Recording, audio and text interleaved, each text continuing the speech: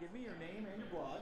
I'm Kay Bell. My blog is Don't Mess with Taxes. It's a typepad blog. I always have to throw that in there. So it's don'tmesswithtaxes.typepad.com.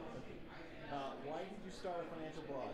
I started a financial blog when I moved back home to Texas and was freelancing, and I wasn't sure what I was going to do or for whom I was going to write, but I thought I can just keep my hand in the game and keep my writing skills up to date by starting to blog. So I decided to blog, and I'd been writing about taxes since 1999, and this was in 2005 when I got back to Texas. So in November of 2005, I decided to start my tax blog. Why did you decide to come to FinCon this year? Because I went last year and it was such great fun, so I had to double check and make sure that wasn't a fluke. And it wasn't. It's even greater fun this second time around. Who are you most excited to see or meet?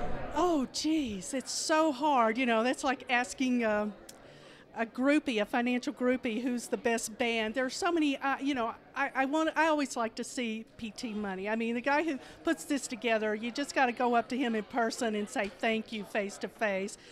Just Joe Taxpayer, Michael Kitsis, a lot of people that I tweet with. It's just great to see them in person. Other than your blog, what is your favorite blog site?